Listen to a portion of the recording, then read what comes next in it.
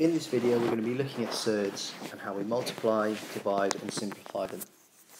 The first thing we're going to look at though is what a surd is. The next thing we're going to look at is multiplying surds and then simplifying our answers. The third thing we're going to look at is dividing surds, and then finally we're going to look at how you go between simplified surds and unsimplified surds. So the first thing we're going to look at is what is a surd. So here are some numbers inside square root signs. Some of them are surds, some of them are not. The ones that are surds are the ones that don't have a square root that gives a rational number. So the square root of 4, that is not a surd because it does give us a number. The square root of 4 is 2. Whereas the square root of 15 is not quite 4, it's going to be 3.8, 3.9, because root 16 is 4. So this one's a surd. This one isn't because that one also simplifies to be 3. Root 2 is a surd, root 3 is a surd, and root 100 is not a surd because that simplifies to be 10. Now, rather than working out what root 2 is, which is 1.4 something, these numbers go on forever and it's a irrational number, so there's no pattern either. It's easier, rather than writing the decimal, to keep it in its surd form and then to calculate with that. So we're now going to move on to looking at how we would multiply surds together. So here we have 3 examples. The first one doesn't actually contain surds, but it's just to give us the concept.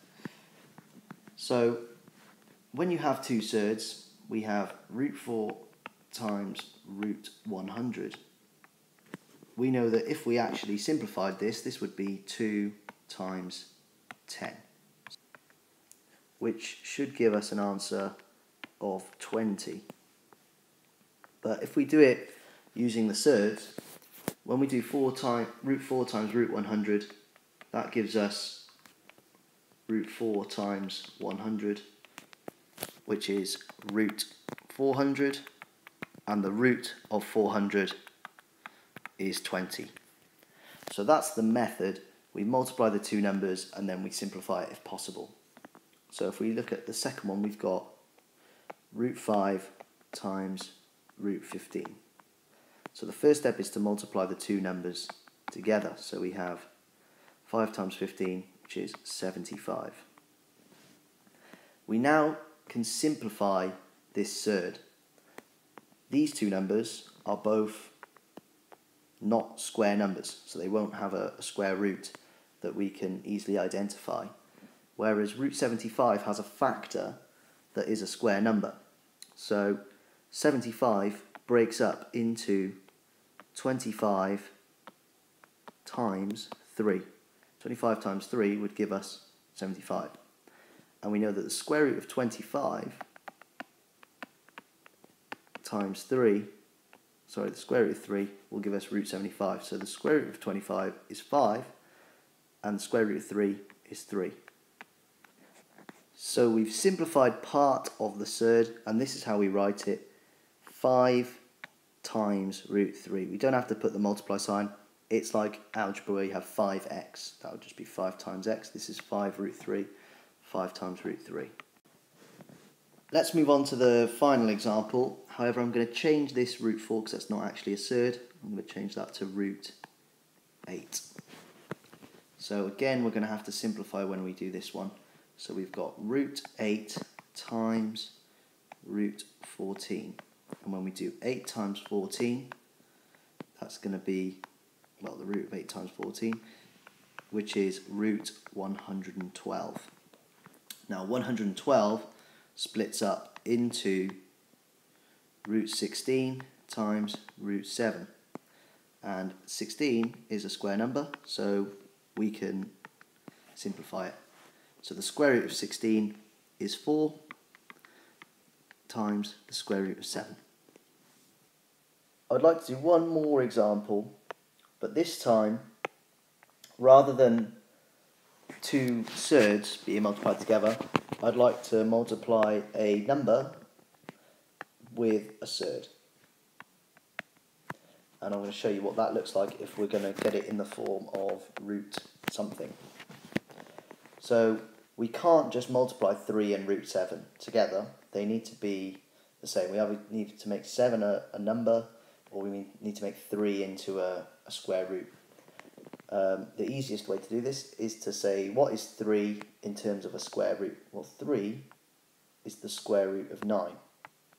And then we can times that with root 7, which will give us root 63. If we were to simplify this, this would come back to 3 root 7. But we wanted it in this form here, so I'm going to leave it like that. Okay, let's move back now to dividing surds. So it's pretty much the same idea. First one I'm going to use again to help get the concept. So we've got root 100 divided by root 25. So if I did root 100, that would give me 10. And if I was going to divide that by root 25, that would give me 10 divided by 5, which is 2. So if we do this using the surds, we have root 100 divided by root 25. So 100 divided by 25 is the square root of 4, and the square root of 4 is just 2. Let's do the same for the second one. We've got root 72 divided by root 2. 72 divided by 2 is going to be 36. So let's just do that. And then the square root of 36 is 6. So we can simplify that to just be 6.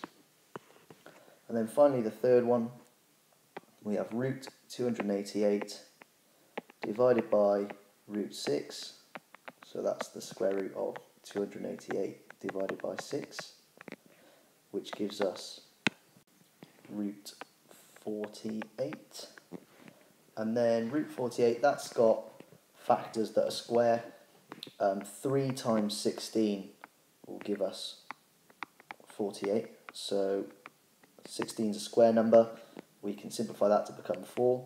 So that's root 3 times 4, which we would write as 4 root 3.